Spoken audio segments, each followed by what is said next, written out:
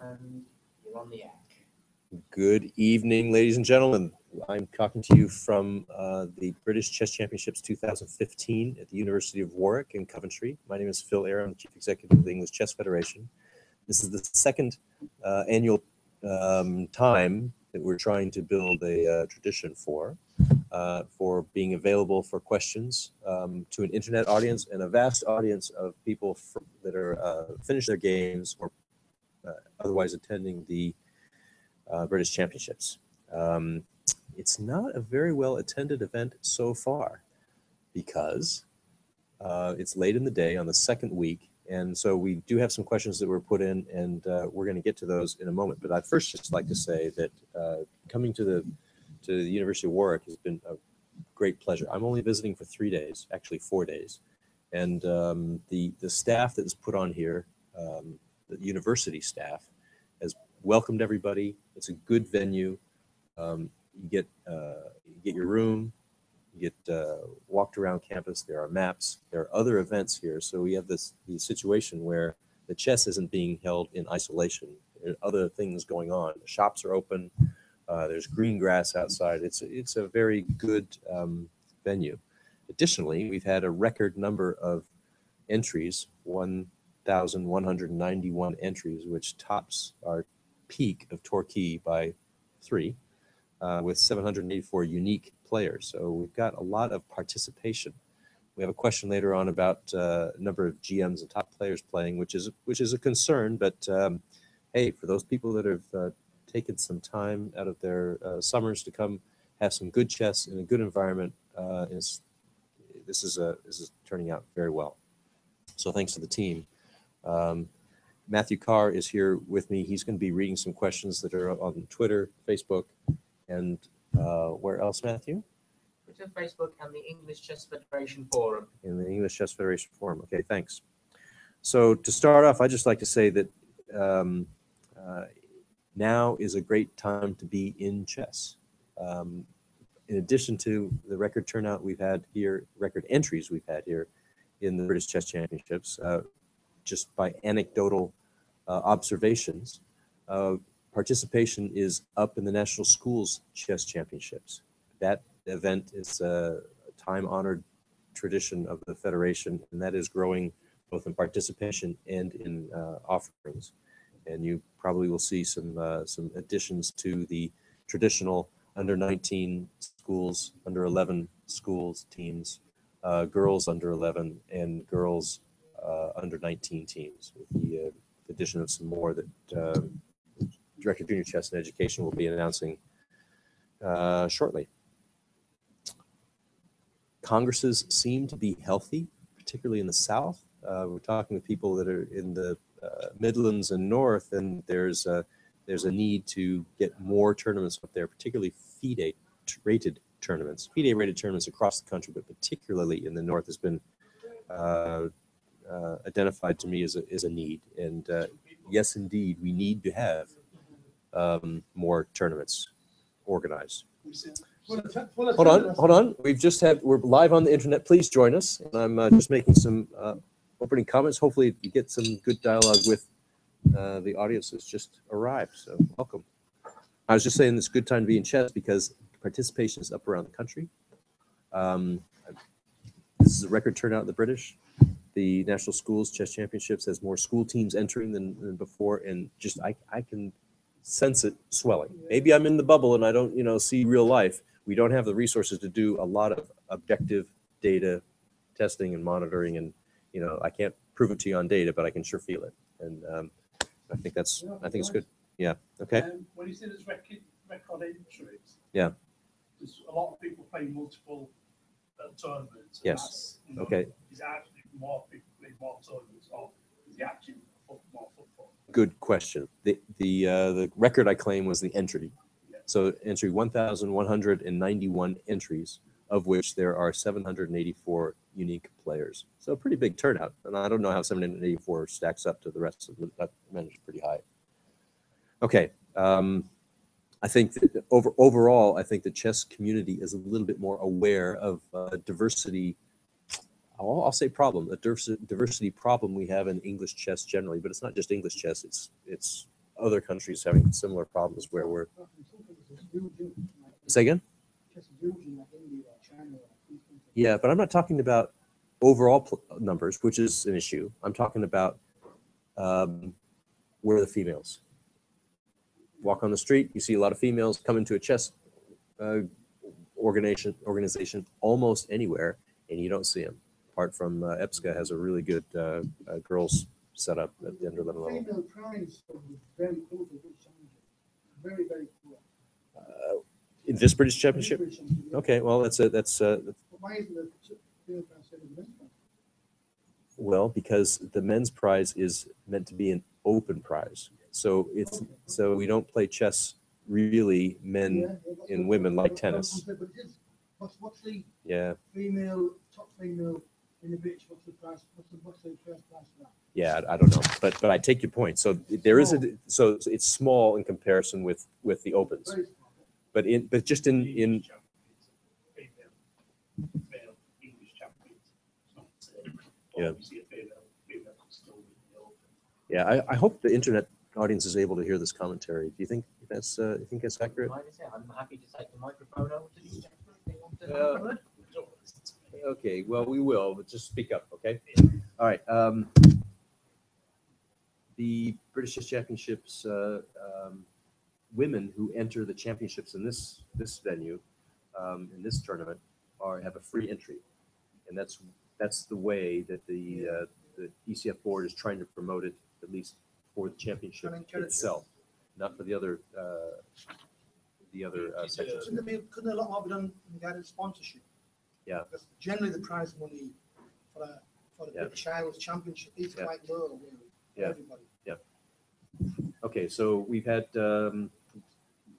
overall, we have a desire to increase sponsorship, and we got on board a new sponsor for General English Chess.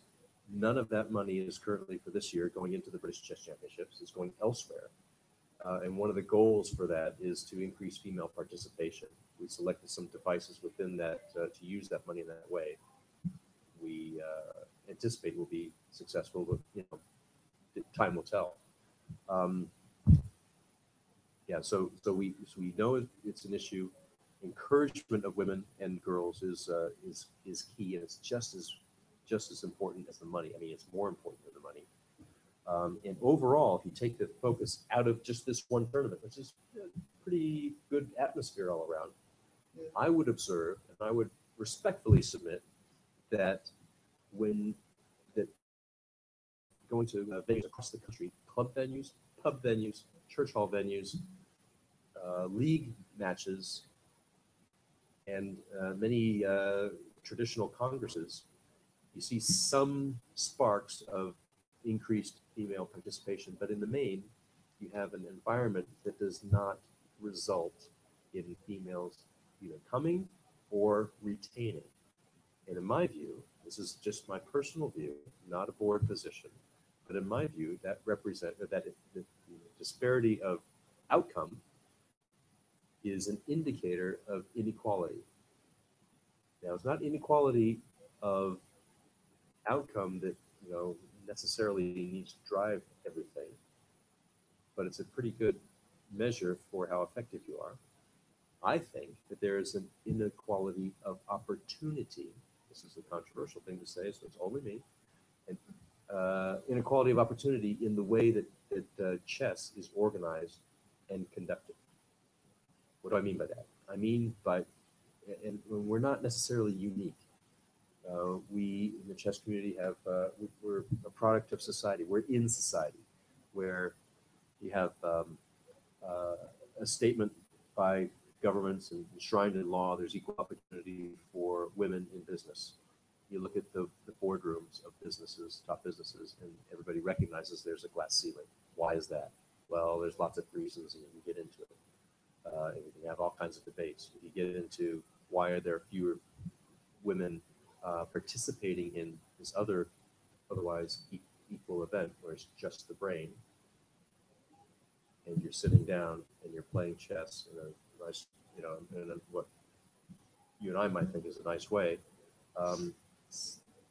Something's wrong if we don't see at least a movement toward parity of what we see on the streets. I think. I mean, perhaps the academy will I was speaking to a lady today. She's involved in the ECF Academy that's kicking off at the moment, and she said that's reaching out to all of the country to to children. Yeah. And I've noticed in primary schools in my area where I live, when you go to sub-11, the percentage of females is much higher. Yeah, right, and that's my experience as well. So where are you from? Hull. I grew up in chess here in North London and West London, but saw the same thing. Primary schools, early years, you see rough parity of children taking up chess, and then social groups start to form, and it just so happens that when the boys and girls start socializing more in their genders, then you start to see a fall off, and you see more fall off of girls than boys, and that's something we should be aware of. We are aware of it. I think teachers are out there all aware of this kind of stuff. You see it in mathematics, and you see it in some other sciences often. It's a phenomenon that chess is not alone in this phenomenon, but by not but so when junior organizers and adult organizers organize for chess, it's incumbent upon us to do our best to increase or to use our creative energies to find out why we're not being welcoming, or why, if we're convinced we're being welcoming, why aren't the women here? Why are they just not sticking around? Is it because some of us don't present ourselves nicely? Well, maybe, but whatever, do something, I would contend. And maybe the English Chess Federation can structure some incentives in the future, possibly with a big sponsor, to reward places that have greater female participation. Don't know, but that's on my mind a lot. Disclosure: I hang out with girl chess players more than men because I have 2 daughters and not 2 sons. But I think everybody recognizes it. I'm glad you guys recognize it as well. Oh, yeah. I noticed at the Gibraltar Chess Festival. Yeah. There's quite a lot of females there. And in Gibraltar, you've got like Tanya Sashter doing commentary every day. She's really dynamic. And there's loads of females there at the event. And there's a male, female, like fun tournament.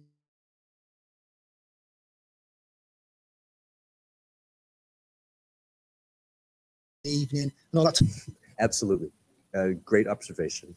Brian Callahan, who's a leader of the owner of the Coletta, I think he's the owner of the Coletta Hotel, the venue for the Gibraltar International Festival, places a high priority his whole career on bringing and catering for chess players, women chess players, and he pays attention to that. The prize fund is large for women there.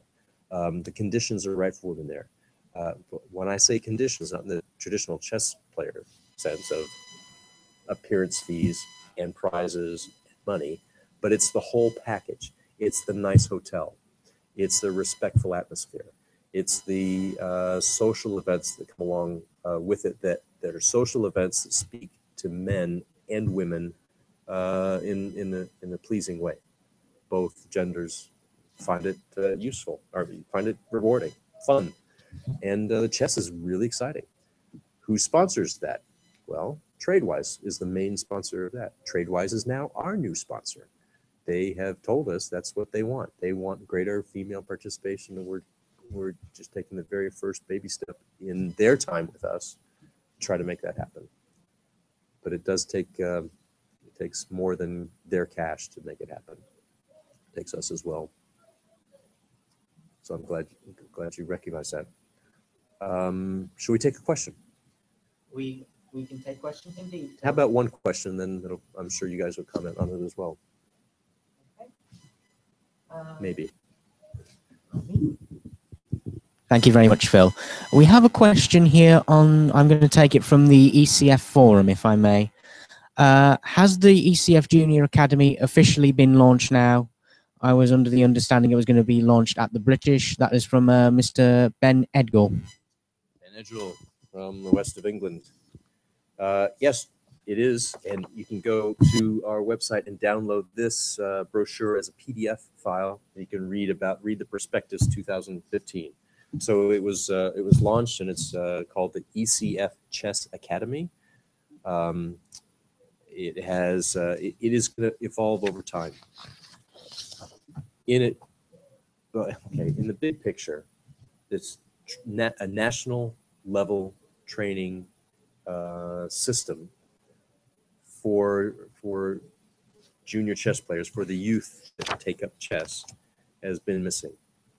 In our heyday of English chess, we were producing a lot more IMs and GMs than we are now. And there's been a dearth of activity or dearth of results as measured by titles in several decades. So we recognize that. The chess press recognizes that. Leonard Barton recently writes about it. Writes about it on occasion, about the performance of the English juniors and what's happening. And and you got to respect Leonard when he writes, because he was one of the main, if not the main, architect of this generation of English titled players. So we're giving it a go. We're giving it a go with a structured academy system that has, if you can imagine, a pyramid of 4 levels.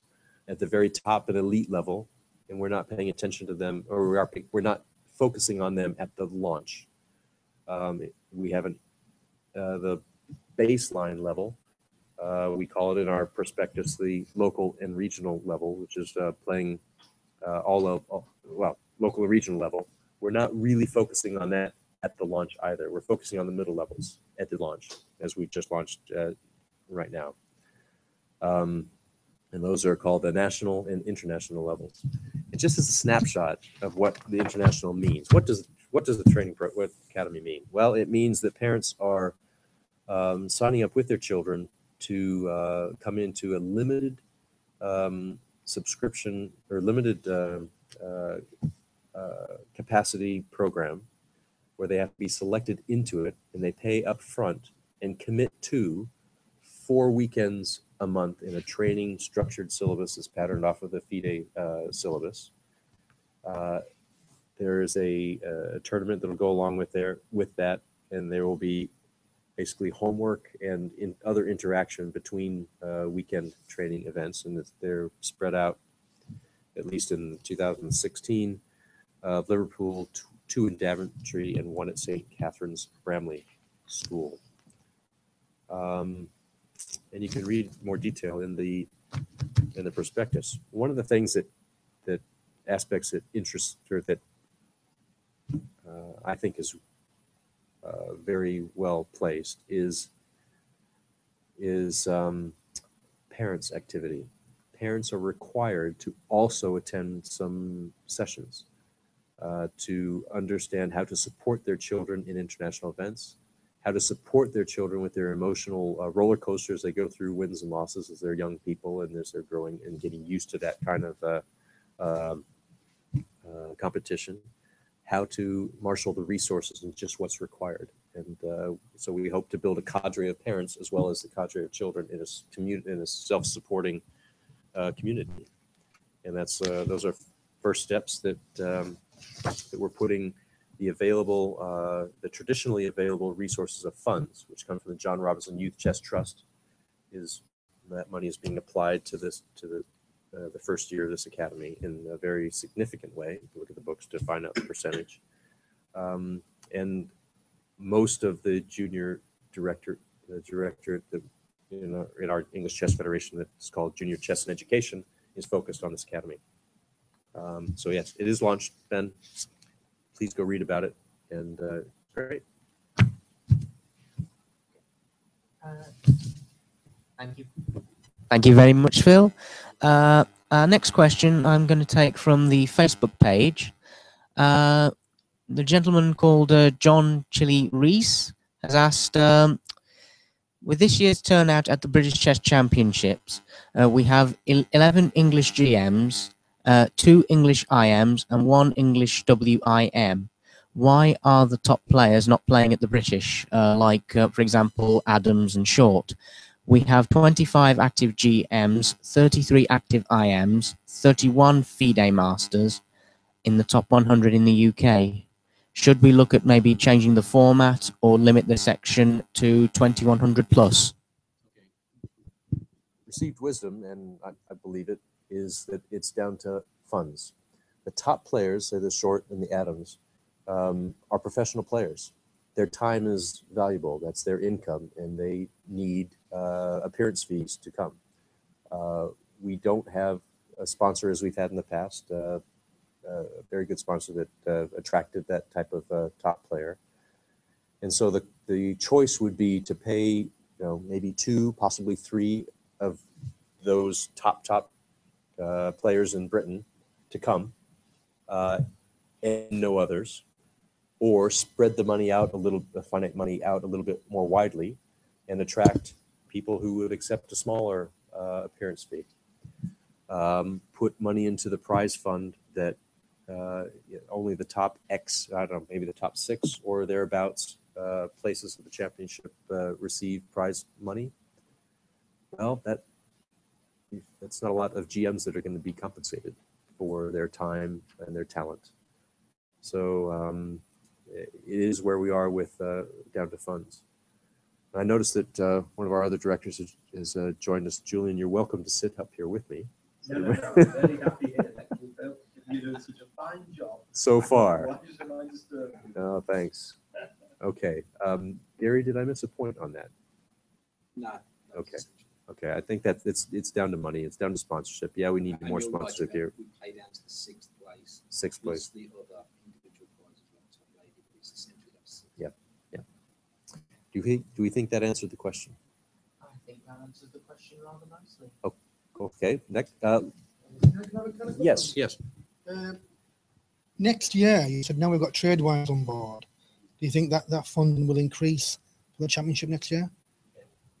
TradeWise is with us for 1 year, and the distribution of their sponsorship funds has been allocated, and none of it's coming to the British Championship. It's going to the Hastings International Tournament. It's a special interest of the sponsor, and it's going to the Grand Prix. And you'll notice if you go on our website and you look around, you'll see the Grand Prix prizes have been added to, so that club players, regular league players, have more prizes to incentivize them and to participate in the Grand Prix.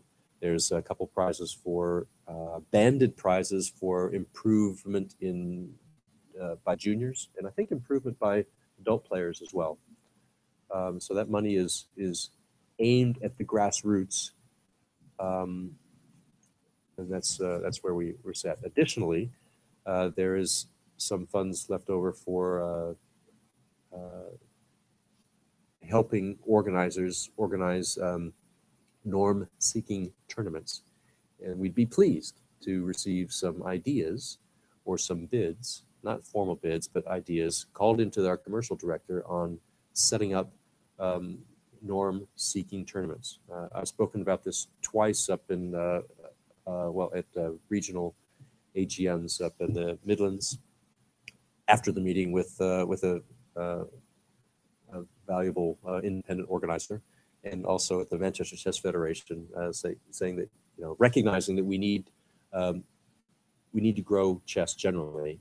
We need more FIDE rated tournaments. We need more norm-seeking tournaments, and there's some TradeWise interest in helping norm-seeking tournaments form and get on with it.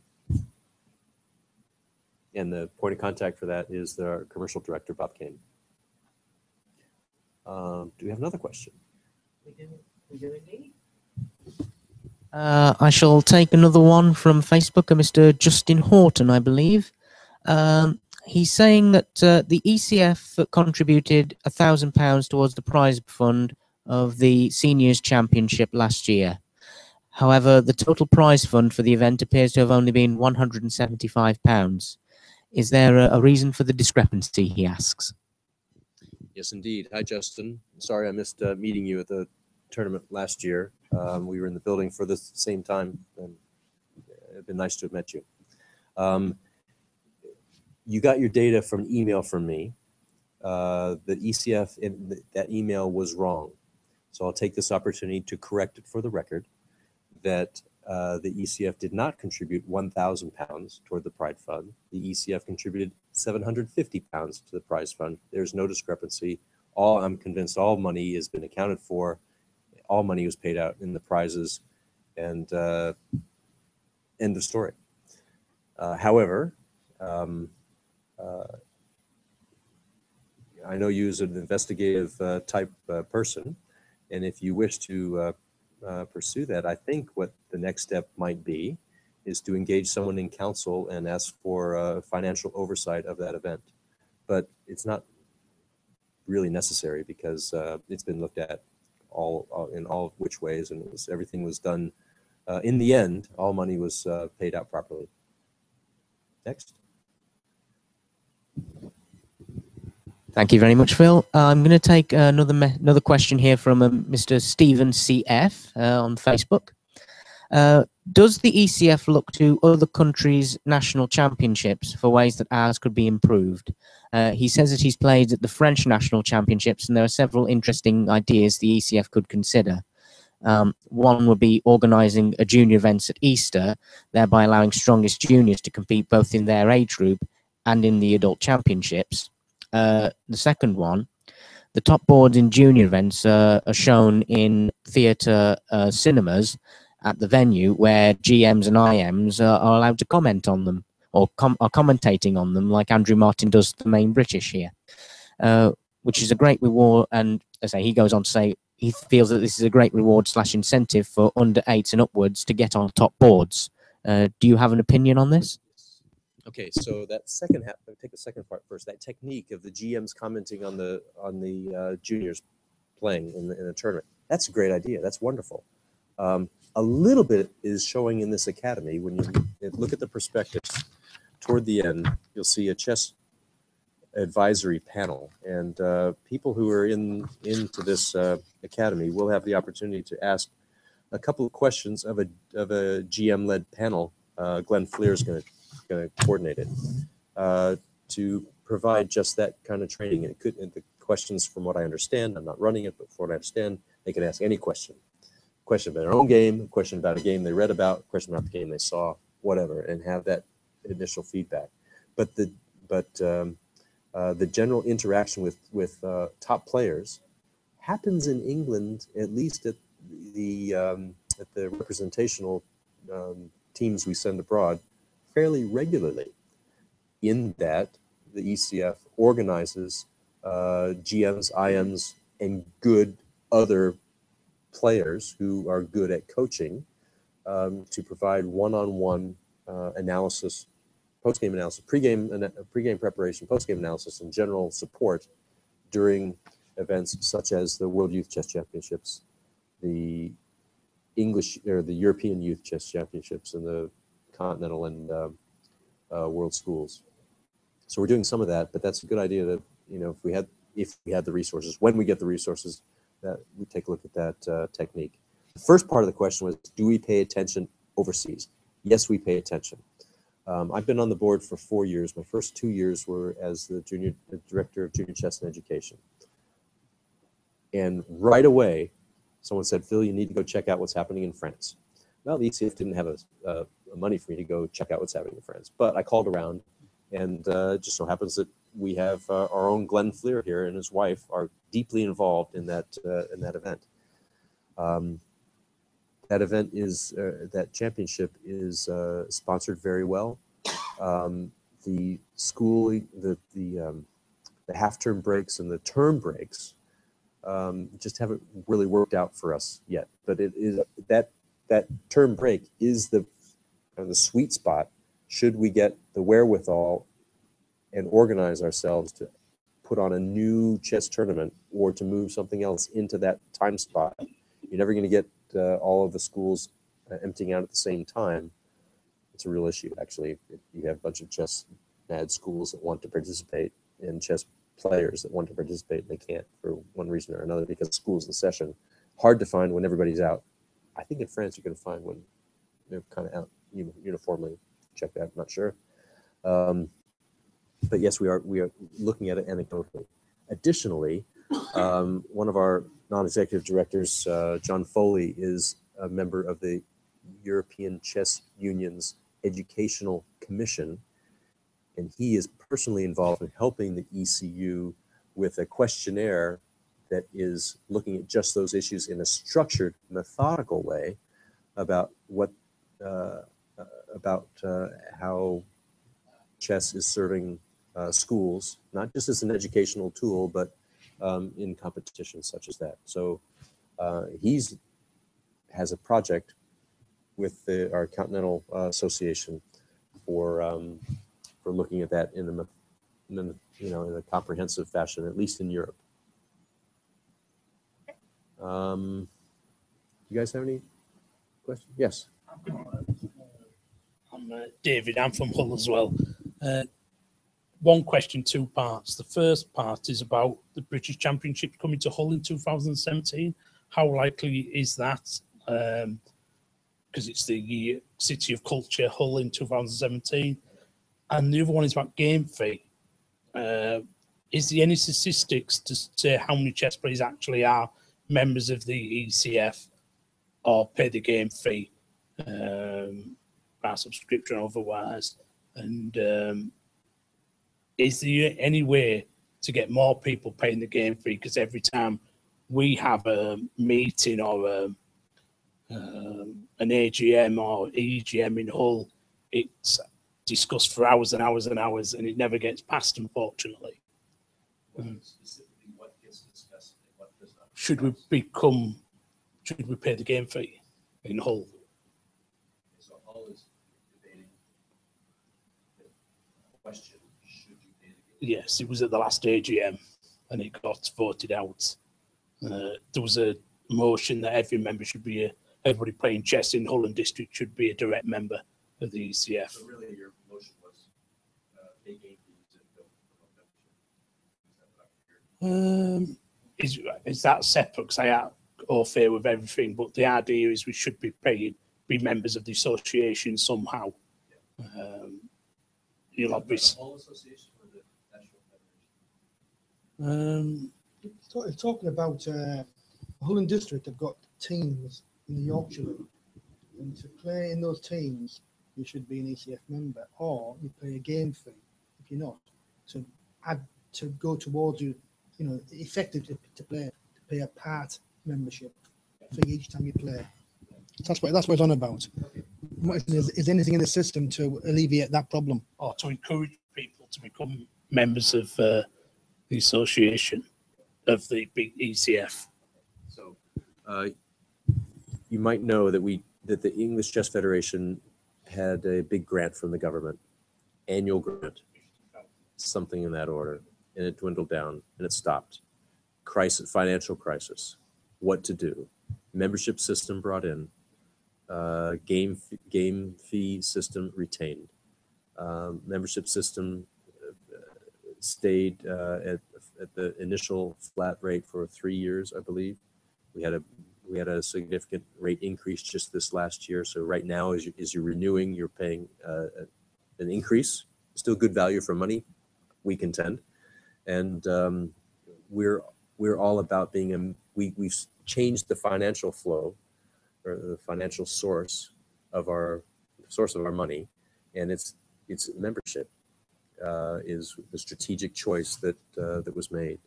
And so we're emphasizing membership. Every chance we get, we promote membership, and the game fee exists to kind of be the buffer of that. But the game fee comes with a lot of administrative issues, at least at our end and your end, the club's end, league's end, and it's not. There's no time set for us to chop it out and stop game fee membership only.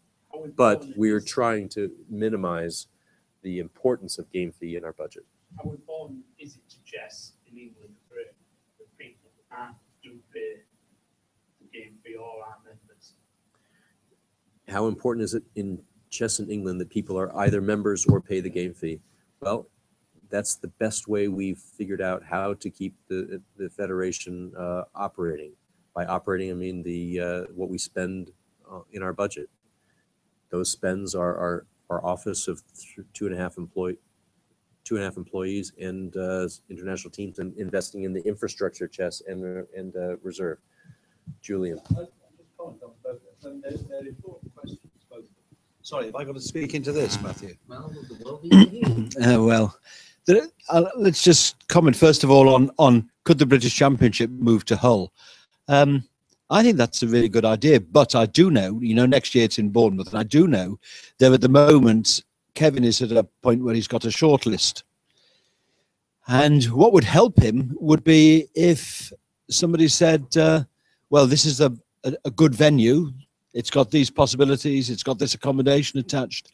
I guess, I don't think Hull's on his list at the moment. I don't know what's on his list.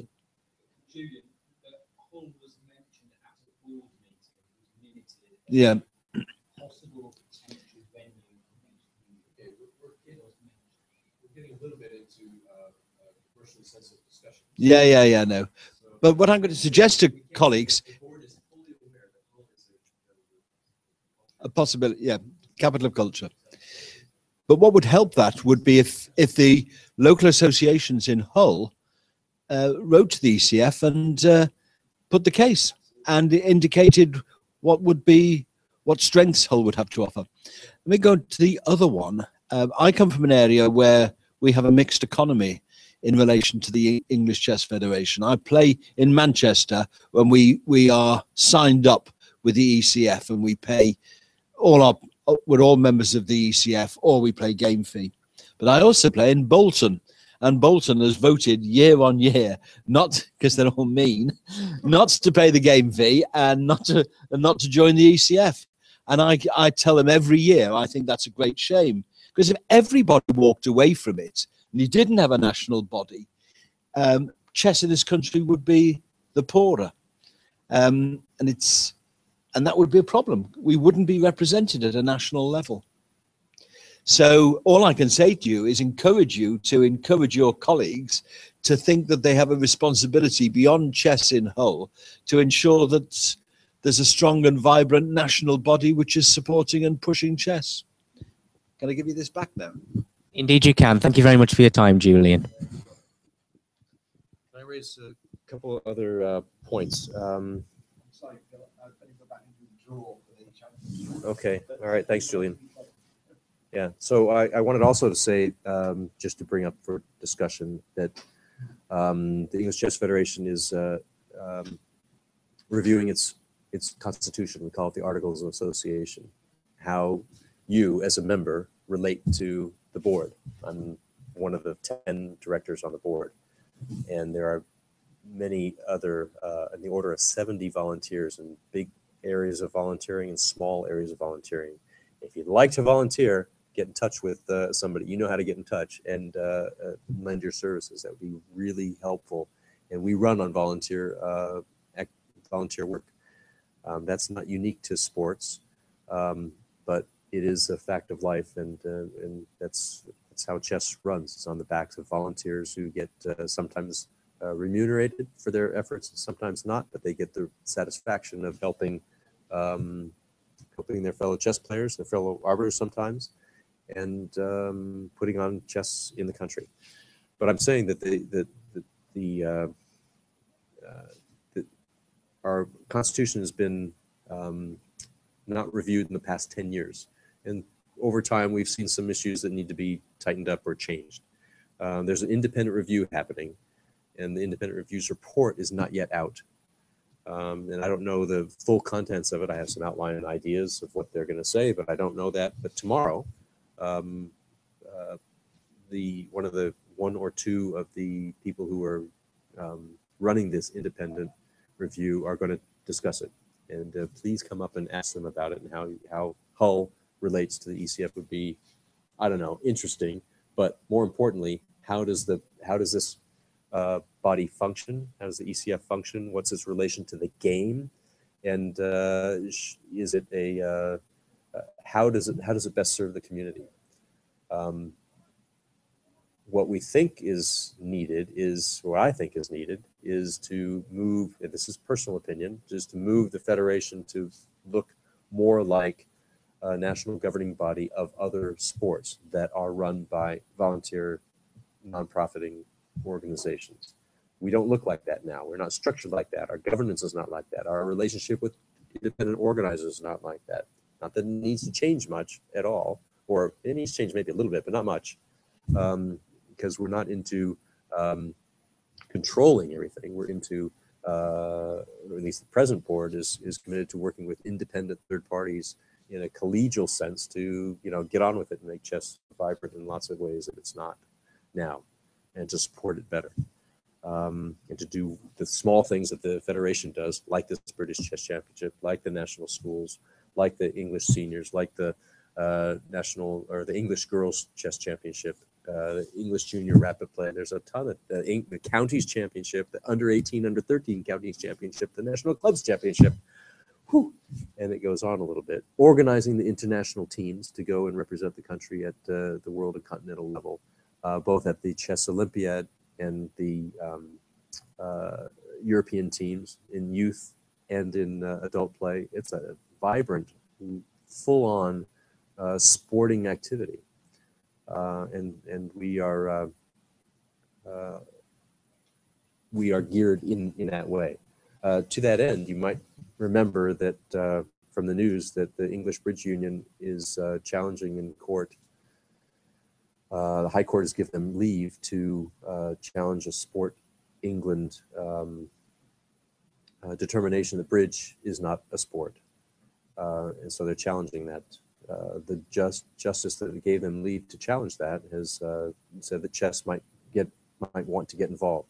And your federation, through a pro bono legal assistance and a committee of lawyers, has assisted the board in making a determination that yes, we should explore it, and we are exploring it.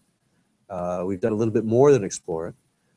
We have submitted papers to the court to become involved as an interested party with controls so that there wouldn't be damages or court costs paid in the event we lose. The court is considering that at the moment, and we should have a determination of that any day. And then we'll see. But this whole idea of is chess a sport or is it not is consequential. It might not turn on, if chess was a sport recognized by the UK government in England and Wales and in Scotland. Would it result in a lot more money coming into chess? Not right away. We would be a small sport. You look how the national lottery funds are distributed now. Well, we're not going to get a lot of that, if any. But what we do get, what we might get, what we would get if we were designated a sport would be on the list. And so local councils, when they determine whether to support juniors or to support events, often base their decisions, at least in part, if not sometimes in full, on whether this activity is a recognized sport, not a recognized culture activity or recognized game, but a sport. So, and the Federation has had for decades this idea, this goal, long-term goal to become a sport, raise our game as far as our organization of how the community is organized and how the Federation relates to the community to be ready for that. And that dovetails nicely in with this independent review and this potential baby step toward maybe recognition as a sport someday. But that's some of the things that you probably, if you haven't been watching the Bridge Union news, you might not know anything about. But that's the type of thing that we do. I've already talked about that we need so the FIDE tournaments and just growing chess generally. We would like to help new organizers and existing organizers put on graded chess, rated chess in all forms. And we helped out a new organizer in, I think it was Watford, who was putting on a new FIDE rated rapid play lately. And new organizer said, hey, how do I do this? We took the call, gave some really simple pointers, hooked them up with local organizers, got it done, got a nice thank you back. That's great. We need that on a bigger scale. It's recognized up and down. We need more chess, FIDE chess tournaments and FIDE chess arbiters. Arbiters are the lifeblood of tournament in Congress chess. If we don't have good arbiters that know what they're doing and are recognized for their expertise, and hopefully not coming to help us out to play and not and get out of pocket from their expenses, at least they should be rewarded in that way, as well as just pats on the back and recognition.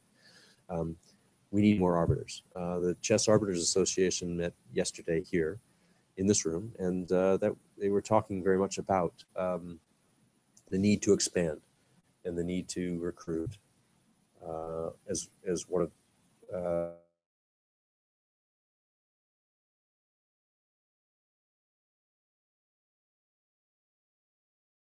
the things to get more arbiters. Matthew is the manager of arbiters in the home area, for example, and he has a. Do you want to talk a little about arbiters? I can indeed. Thank you very much, Phil. I say my brief from the English Chess Federation was to organise arbiters courses, take the reports of English arbiters, take the recommendations to say, yes, this person has worked with me at these events. I can see that he is. I've worked with him. I've tested him. I've looked at how he works. I consider him to be of a required standard for a level 2 arbiter. And I say, once I've got the necessary number of recommendations, I submit them to the Director of Home Chess for board approval.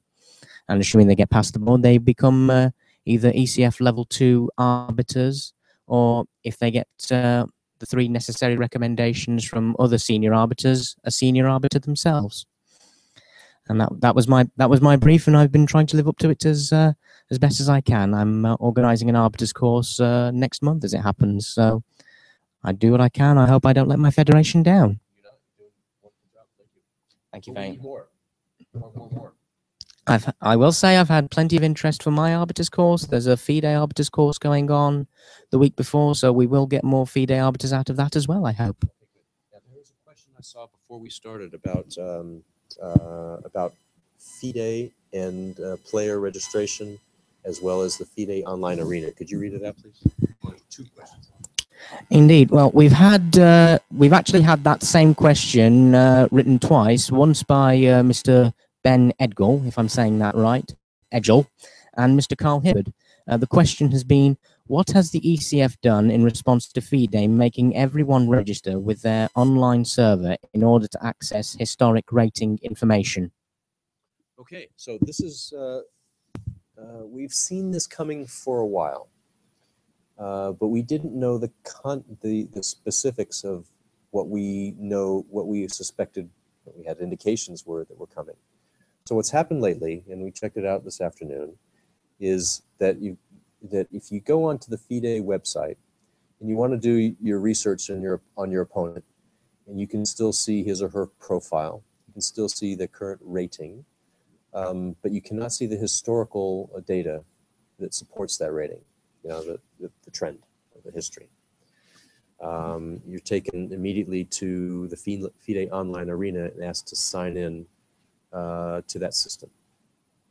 This is a new development. It happened while we're here at while the British Championships are going on. I think it happened about 3, possibly 4 days ago. I think. Okay. So what are we doing about it? Is the question.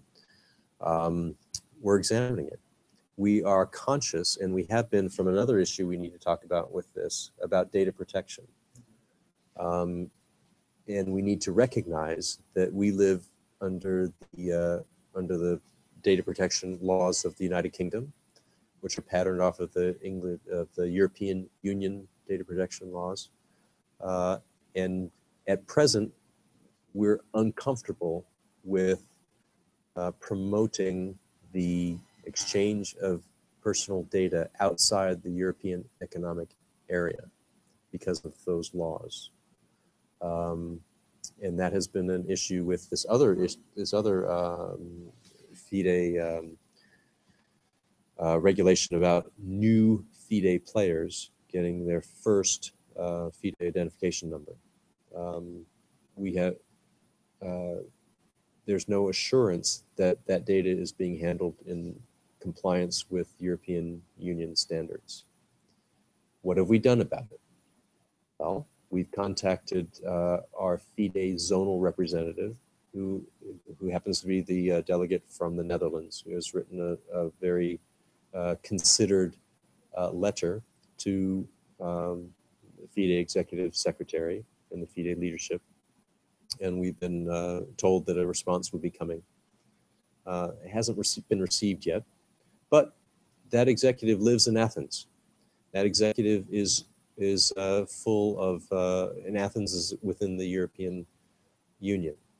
And one should expect every confidence that at least the knowledge of how to comply with European Union standards exists.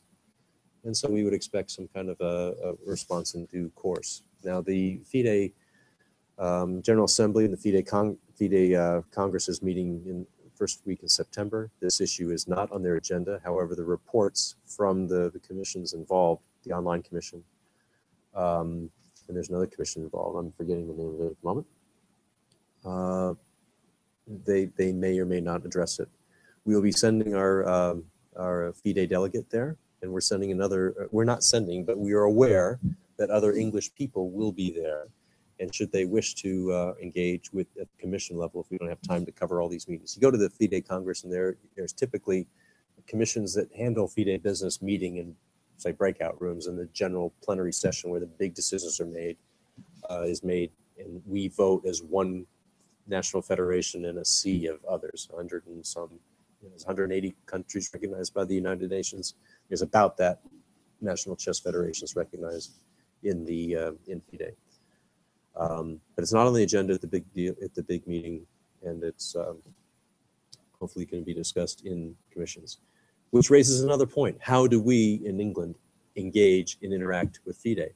Well, we have a number of people by their own selection or by historical legacies are members of the commission and are leaders of the commissions, and leaders within the commissions, I should say, not leaders of, and we can engage. But your membership money is not funding that. We don't really have the capacity to have a strong English presence there, but we can work with people, and our international director does work with people, and the people that the volunteers that help our international director are engaged. Our FIDE delegate is engaged in the level of issues that raised to the General Assembly and the Congress itself. So yeah, we're working it, but I can't promise anything from an international organization. Did that answer the question from Adam Ralph? And okay, and Adam also, okay. Yeah. So just another technical point for tournament organizers who are looking at the FIDE regulations and are seeing that, hey, I've got a new player here. He's playing in a FIDE tournament. The regulations say you're supposed to have I'm supposed to submit with this tournament record this player's email address for the federation to then forward on outside of the European Economic Community. And that's in the regulations. What are you doing about that, and what's the guidance? Well, we've taken a slow approach, watched to see how it's being actually implemented. And the regulations state basically that, but the actual functioning of the database that receives the players does not yet require it.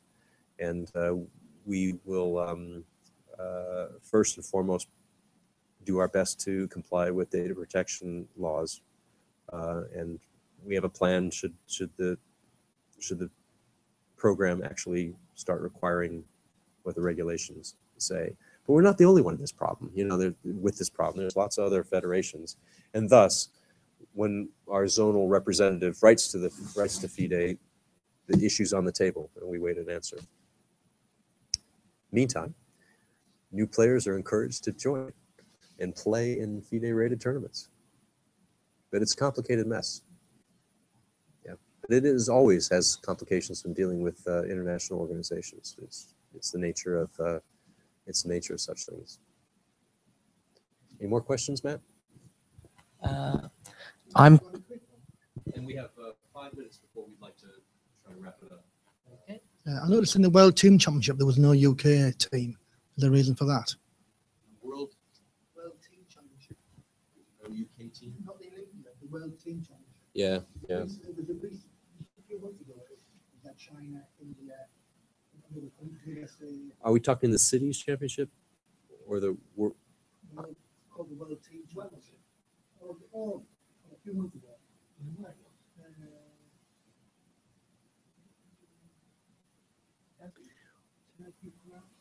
Okay, well, I don't know, but what I do know, yeah. But yeah, our teams and we pick out from the FIDE list of official championship teams or championship tournaments, the important ones to go first. And I'm not familiar with what you said, so I might be just ignorant here. But we send teams to our Olympiad, European Team Championships, and those are our 2 big ones. Both the open team, which happens to be all men, and the women's team. They run side by side. Is it an adult or a junior? Okay. But okay, maybe after this we can look online and see what you're talking about. I can answer that. Yeah. Okay. Yeah. We have just a few more minutes. There, David Levins had a question. He did indeed. Mr. David Levins had a question. Well, he had 3 points that he wanted to make. Do you want to take them in order of they come? One time. Okay. David Levins is trying to organize what he's calling a National Chess Day. Do you think the National Chess Day is a good idea? The concept of National Chess Day is an excellent idea. Okay. Number 2, what do you think it will take for the ECF to get behind it? Organized grassroots support. By organized, I mean representations from unions in a formal way, bringing up to the national body in a formal way a proposal. We have an AGM coming up in October. That would be an ideal time for a motion to be put to council, vetted and considered properly as a nation for the Federation to get on board such a thing. Additionally, those types of things are also can be germinated from the board or from a person, an enthusiast like David Levins is now, acting as an enthusiast for this project that he has conceived, and bring it to us. But we haven't quite seen a holistic plan to it. We would want to communicate. We want to coordinate that with other events, other chess days, such as we'd want to take a good look at what day it's going to be, what the purpose is, who it supports financially. There's an International Chess Day. There's one that happens in the United States in October by resolution of Congress every year. Congress puts out a special notice. It's not the right term. I forget what it is at the moment, but it's a motion in Congress every year that designates the day as the National Chess Day in the United States, and the Federation and other independent bodies, have parties in the streets. You see it online. It's great. So what there is such a thing called an all-party parliamentary group for chess. It's a new body. It's a new group of MPs that are getting together to promote chess. We would want to coordinate that effort with Parliament, at least as an informational item, if not getting their support, as they do in other countries, to make it a full-on, fully supported event. Now, The counter to that idea is, why do you want to go through all that bureaucracy just to get stuff done? Let it bubble up. Well, it can bubble up, and but that's what it takes to get the federation on board. Something that's called national, to have that word national have the legitimacy that it warrants from the federation. And we have to wrap it up very shortly, I'm told. Okay. In that case, then you wish to close it down now, Phil? It is 9 o'clock. Did we finish all the questions? We have one more question, I believe, from Mr. David Sedgwick. David has, I'm not sure whether it's a question. It doesn't have a question mark at the end of it, but it is a point. He says, there are plenty of women drinking coffee in church halls on Sunday mornings, Phil. I would have thought that dingy upstairs rooms in pubs were more of an issue. I think he's basically asking, would improved playing venues attract more women players, do you think? At least that's the interpretation I'm taking from it. Plenty of women drinking coffee in church halls is what he perceives. And that, yeah.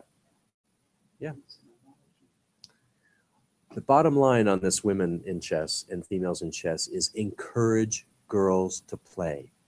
Keep them playing, encourage women to play, and welcome everybody into the chess environment as you would welcome them into your home. And that'll do it. Thank you. So I think we're going to cut it off now. Thanks a lot. We'll do one of these next year, I hope. I'll be more than happy to help run it again for you, Phil. All right. Thanks, guys, for showing up. Thank you very much, everybody. I hope you enjoyed it. Until next year, time for Theo to sign off.